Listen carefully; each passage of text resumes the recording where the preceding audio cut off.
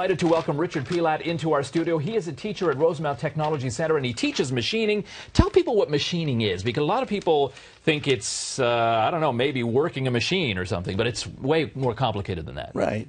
Basically, you get a drawing, and you get a piece of material.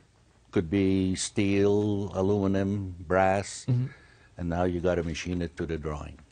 Okay, so machining is about using machines to work metal? Work metal to produce a part. Okay. So what's the most complicated thing about being a machinist? The math.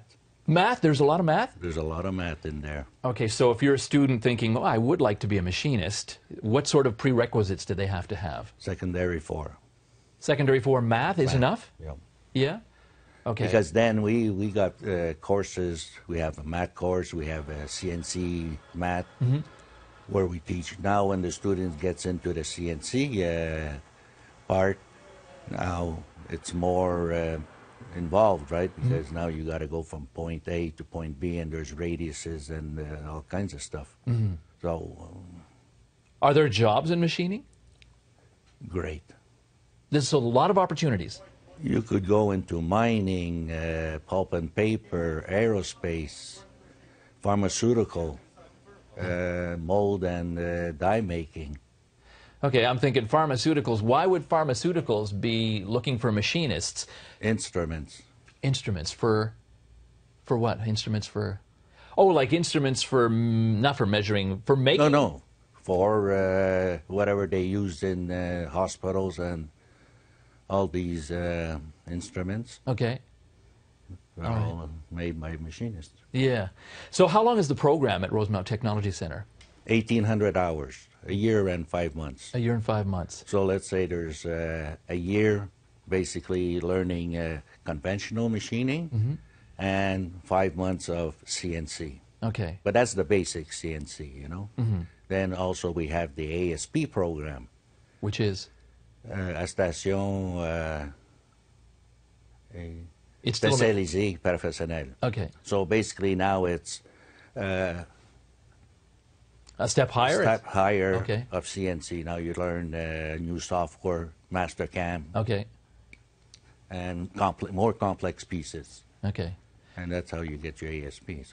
So as a teacher, you have to, I guess, stay current and be up to date on everything that's right. Yeah. So tell us what these are parts that have been machined? Yes. So in other words, when you look at this part,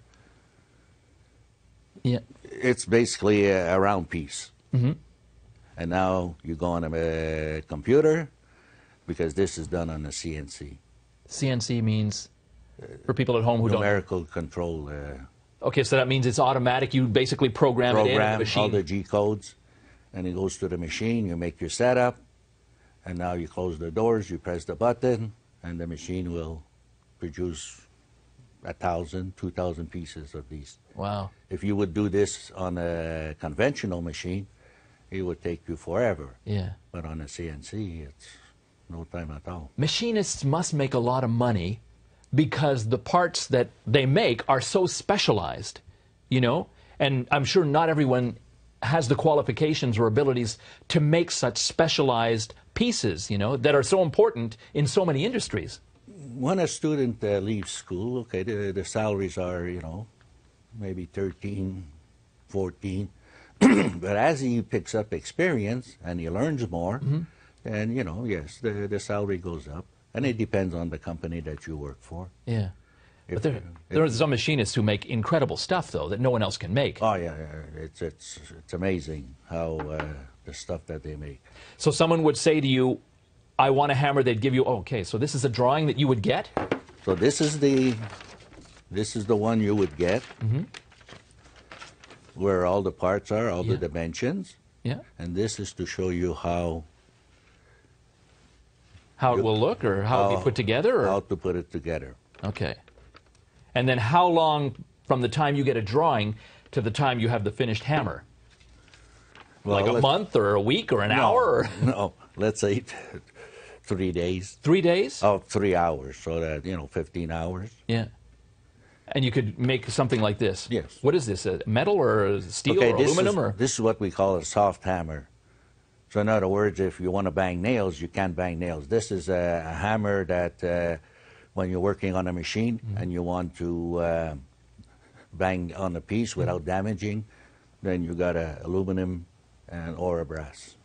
Oh, so one side is aluminum and one side is brass? Right. Okay. So if you want to bang something and without damaging it, that's what you would use. Okay. Well, if you're interested in becoming a machinist, Rosemount Technology Centre is the place to check out. And Richard Pilat will probably be one of your teachers. That's right. And you're saying that it's very rewarding to meet your students when they're out in the workforce and working as machinists? Yes. Thank you very, very much for speaking with us this morning. You're welcome. My Rosemount pleasure. Technology Centre, check it out.